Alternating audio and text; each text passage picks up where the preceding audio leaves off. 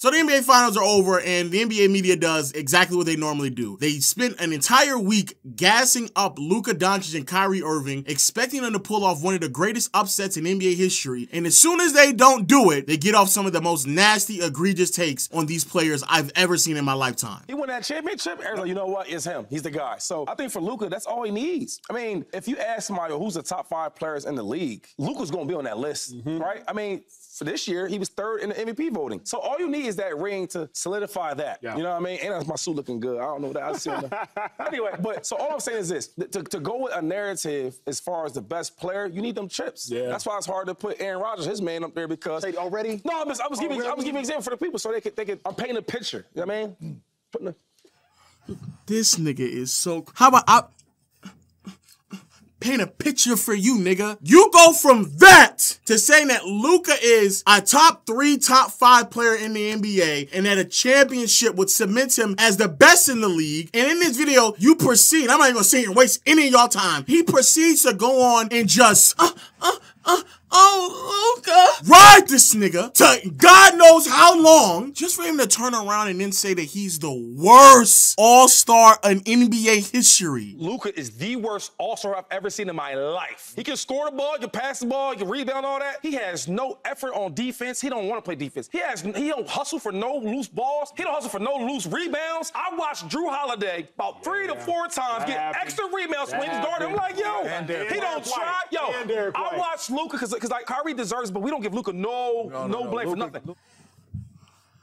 We don't get Luka none when Luka has been the best player on this team. And mind you, I cannot reiterate this enough, bro. Just last week, I kid you, last week, he was trashing how bad the Dallas Mavericks was and propping up how much of a carry job Luka has to do, saying that he did a better carry job than what Jokic was doing back when Jamal Murray and MPJ were hurt. And now all of a sudden, oh, we always trash Kyrie. I want people to realize that Kyrie Irving just came off of one of the worst performances from a volume score in finals history. That's how bad Kyrie was in the finals. So the fact that we can sit here and say we give Kyrie I don't think so. I don't think none of you all give enough flack for Kyrie. Y'all thought that Kyrie was going to go in there and perform against a team that he struggled with for the past 2 to 3 years to the tune in which you all thought one of the greatest upsets of all time was going to occur. That's what y'all thought Kyrie was. The problem is that you all dick suck these niggas so much that when they lose, you didn't have to turn around and criticize them to outrageous claims as well because you think that's balancing and tipping the scale without you just acknowledging how fucking dumb you were from the beginning to even sit here and say these outrageous claims in the first place. That's the real problem. The real problem is that you're just too egotistical to acknowledge how dumb you are. That's what it is. I guess, I don't know if he got injured or what, or fouled. He's laying on the ground. Yeah. The ball's going this way. He's still there. Yeah. They scored it, and now he's still just getting up. Anybody else you watch, when they get on the ground, they get their butts up and get on defense. I want people to realize this man is referring to the time in which he shot the ball, and Luka shot it, and he fell on the floor, and he thinks that Luka's supposed to be the first man back. This is just like basketball 101. Sure, you would want Luka to give more effort to get back on defense after shooting, but the person who shoots the ball is not supposed to be the first one back. The perimeter players who aren't crashing the glass are the ones supposed to be the first one back because they didn't shoot a shot in that possession. Those are the ones who need to be the first one back, not Luka Doncic. But my nigga, you don't know what you're talking about. And as a sidebar, everything that this man just sat here and complained about Luka, the whining, the complaining, the lack of defense, the inconsistent effort, bro, that's been Luka for the last 2 to 3 years in the NBA. Everybody's been saying that about Luka. And so you knew that before you went into the series with Luka. He was that player before. He was that the year before, the month before, the week before, the day before. He's been that player since the beginning of his career. Matter of fact, before he even entered the NBA. He's been that nigga. He's been him. So to sit here and to say that, oh my God, I'm just gonna sit here and I'm gonna start now making outrageous claims. He's the worst superstar. Like, bro, what are you talking about? What are you discussing? Just say you didn't watch him and move on. Move the fuck on. But stop sitting here making hyperbolic statements because you didn't watch him play. We just came off of conversations with, is this the greatest scoring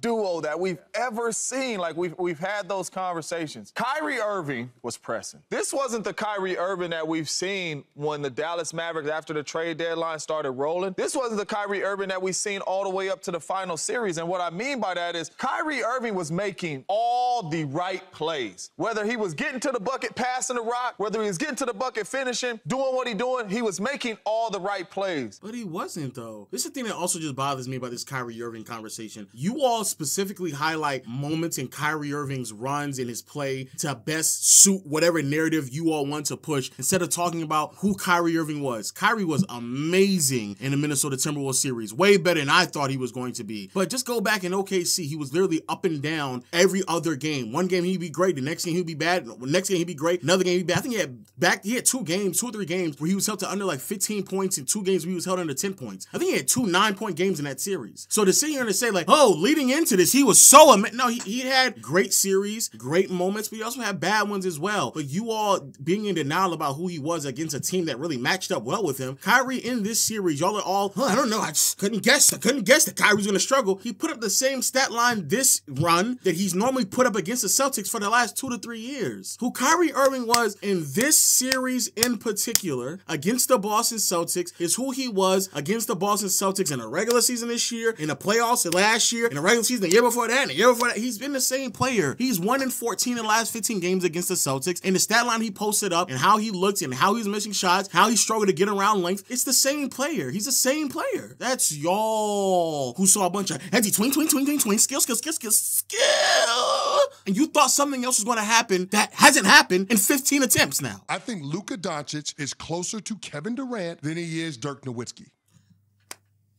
These ex-NFL players, bro, they have no idea what they're talking about. Just as a sidebar to this gentleman here, because it's clear that you don't know dick about anything about when it comes to basketball, saying he's closer to Kevin Durant than Dirk Nowitzki is a compliment because Kevin Durant is a better player. That's not a form of criticism, but we'll let him continue because I'm pretty sure he's going to still say some shenanigans. And I bring that up because the Mavs stayed the course with Dirk Nowitzki. They had the failure. They got to the finals. Didn't work out. They were able to get back there eventually, and they beat LeBron James and Ev's Miami Heat. They got that done. But we never questioned Dirk Nowitzki's work ethic. We never questioned his commitment to trying to improve his body and his game in order to contend in the championship rounds. We never questioned his disposition, his mentality. We're questioning all of those things with Luka. Bro, this is what I'm talking about when some of these people, y'all, I can tell y'all weren't around back then. Y'all have no idea about anything about NBA history or any historic precedents or anything about any of these players' career because when you say dumb shit like this, people were questioning Dirk all day, every day at that point in time because be very mindful, Dirk not only lost in the finals in 06, he lost in the finals while underperforming by a wide margin. Dirk was really bad in the 06 finals. And in the next year, they had the best record in the NBA. Dirk would go on to win league MVP, #1 seed in the West, and get knocked out in the first round by the We Believe Warriors. After 2007, it was constant questioning of, can Dirk get it done? Can Dirk be the best player? Is he too soft? Because that's what a lot of people were saying about Europeans at that point in time. And so from 2007 up until 2010, no, the rap on Dirk was that he was not that great of a player, that he was overrated, that he was soft, that he needed to develop a post game. A lot of people were questioning his mental toughness, and there are literally, there's like an article where he's being compared to Tony Kukoc. However, you defeated your own argument with that last sentence that you just threw out there. He'll come back in better shape. That is the indictment against him. See, what happens is you don't get to analyze just somebody's game. You get to analyze why there are deficiencies in the game. If you have deficiencies because there's just something that you needed to work on, like you get your handle better, get your jump shot better, or whatever the case may be, that's fine. Game 3, you're absolutely right. You get over that, you throw that aside. But what's going to live with Luka, more so or just as much as complaining about the refs, and again, he didn't do that the last 2 games, really. So, again, he made amends.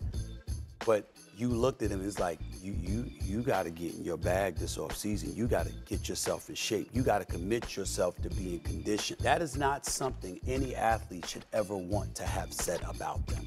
That your conditioning played a role in impeding your progress from being even more elite than you showed. And we know that Luka is elite. He's a superstar, make no mistake about it. This is the thing that really bothers me about this conversation about Luka and like him being in shape. These are questions and concerns that we had about him alongside his defensive effort, alongside him complaining with the refs. These are all things that you all knew before the series even began, so you still decided to pick him. Luka was going to go into this series in the same shape that he was before in the prior series. Like who he was as a player was the exact same. So any questions and concerns you had about him were still prevalent. They were still there. If you just go back and look at the conference finals, he wasn't really giving that much effort defensively either. He just could hide defensively because they didn't have the same type of personnel as a Boston Celtics, but he was the exact same nigga. He was the same defender. I don't know why y'all are like, oh my God, he can't defend. Oh, he's so out of shape. Like, nigga, he was the same one. It was just that they were going up against a team where defensively, he can be hidden way better. They can secure and put him in much better situations, much easier in that series than in this series, but he's still the same player. But moreover, I have never, and I do mean I've never, ever seen anyone, and we are just, and I get it. Luka said that, don't talk about it, don't worry about it. I get it. But bro, we all know that Luka wasn't 100% healthy, that he had a knee issue the entire time, and on and off throughout the entire playoff run, the brother was bleeding from his knee. And the fact that that is being escaped from any of these conversations is crazy to me, because in the beginning of the playoffs, when he was matched up against the Los Angeles Clippers, defensively, he looked significantly better. Does that mean that Luka's a great defender? No. Does that mean that Luka is going to lock down Jason Tatum, Jaylen Brown? No. But does that mean that I could have expected better effort and better outcomes defensively out of him if he may have been 100%? Certainly. But to sit here and to ignore that fact that we were watching a man clearly hampered, the brother on the other side of the floor also couldn't get by Al Horford and Sam Hauser consistently. He was settling for jump shots when he was getting switched on Kristaps Porzingis. Like, the brother clearly was not 100% healthy. We knew that heading into the series, heading into game 2, heading into game 3, like, we knew that already. So I get floored and blown away when we had these conversations. Not to say that he wasn't in 100% health, not to say that he can't be in better shape, because I'm not denying that, but these are things that we also knew heading into the series. So now all of a sudden you holding that to his feet. Y'all are only doing it because he lost, because he was in the same shape in this series and he was in the last. Hey man, this is ridiculous. It's crazy. Let me know your thoughts in the comment section below, and I'll see y'all later.